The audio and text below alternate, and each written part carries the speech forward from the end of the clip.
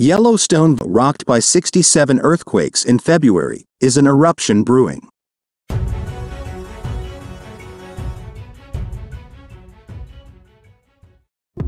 Yellowstone volcano was rocked by 67 earthquakes in February, including a 2-week-long swarm of 20 tremors.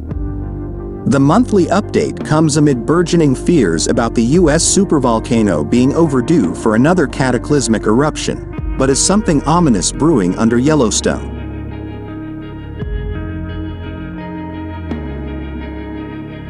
February has been a fairly uneventful month for Yellowstone volcano, according to the latest report from the U.S. Geological Survey, USGS. The U.S. supervolcano was only rocked by 67 minor earthquakes, the strongest of which reached magnitude 2.4. Many people, however, live in fear of Yellowstone being overdue for another super-eruption. Yellowstone has had at least 3 major blasts in the last 2.1 million years.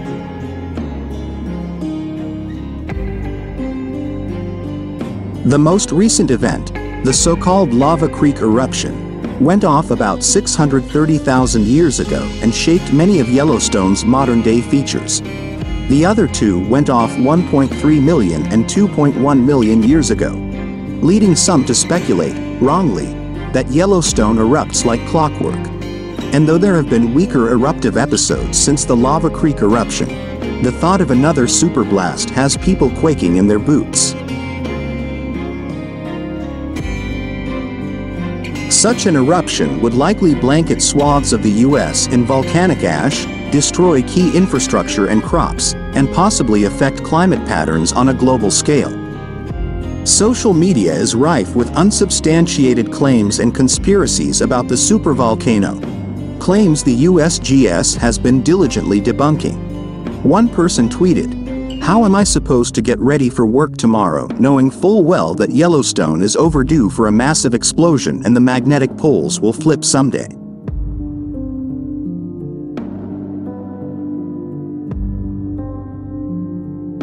Another person said, "Keep in mind the world's largest volcano is about overdue. Every 600,000 years, Yellowstone goes off. It could seriously impact all life on Earth. Also, the magnetic poles have started to flip." And a third person said, Yellowstone is most definitely overdue to erupt by over 60,000 years. But Yellowstone is not overdue another blast and there is no evidence to suggest otherwise.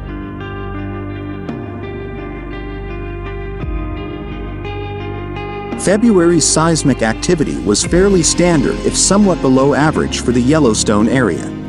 According to the USGS, the Yellowstone Seismic Network only detected 67 earthquakes in the Yellowstone National Park region.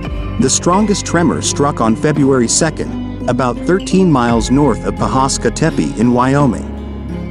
But even this tremor only reached magnitude 2.4, meaning it was probably not even felt by local residents. A swarm of earthquakes was also recorded between February 1st and February 16th.